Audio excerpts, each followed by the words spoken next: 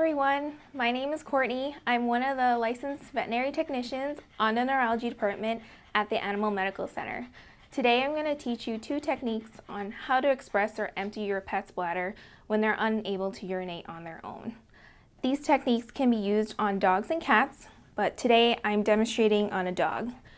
We recommend doing a bladder expression about 3 times a day. The reason we recommend doing bladder expression 3 times a day is to decrease the risk of UTIs or urinary tract infections and to prevent what we call detrusoratony, which is chronic muscle stretching causing bladder dysfunction. If you can't do 3 times a day bladder expressions, it's fine to do it twice a day as long as your pet is not on subcutaneous fluids at home or high doses of steroids. It does help if you purchase some wee-wee pads because it does help keep cleanup a little bit more convenient. It also helps if you don't wear long sleeves because you will most likely get urine on your arms and your hands. The first technique I'm going to teach you is with your pets in a standing position on top of a wee-wee pad. You're going to have a hand on each side of your pet. What you're going to feel is put your hands on the belly area. You're going to feel for the last rib.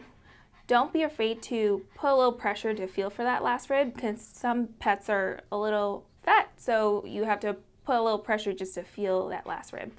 Once you've found it, you're going to slide your hands towards the tail to the really squishy area. Doing this part ensures that you're squeezing the abdomen and not the chest. You're going to put a little pressure and try to feel for the bladder and try to feel how big or how large the size is.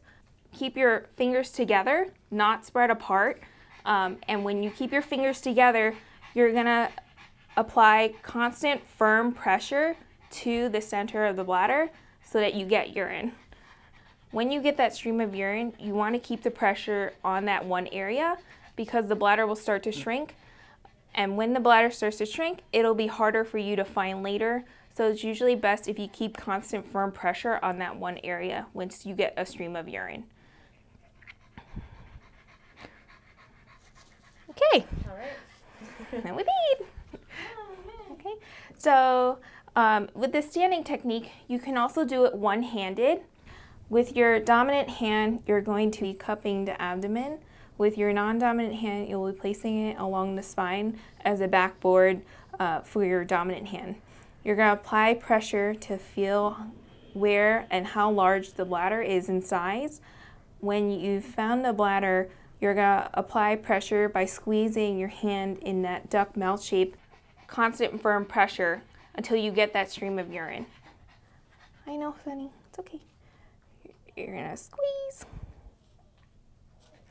and get urine, okay?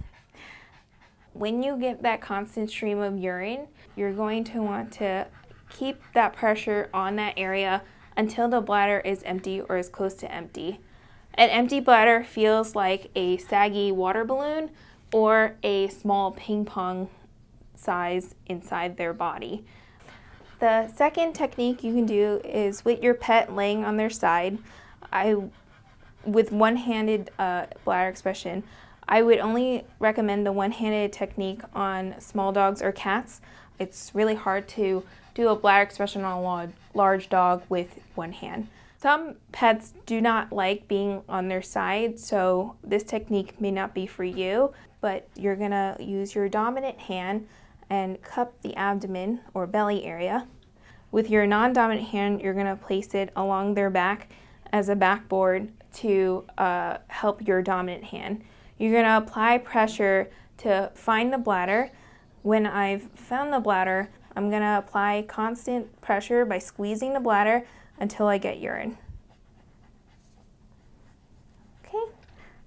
Once you get that stream of urine, you're going to keep the pressure going on that one area so that you can empty the bladder or get as close to empty as you can. Don't get discouraged if you have a hard time doing bladder expressions. The more you do it, the easier it'll be.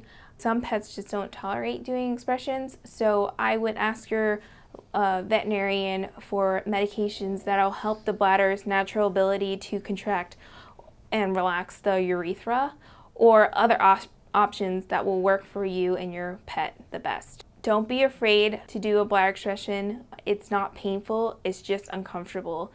Thank you for watching and good luck on your bladder expressions. If you want to learn more about pet health or the Animal Medical Center, you can go on our website, which is www.amcny.org.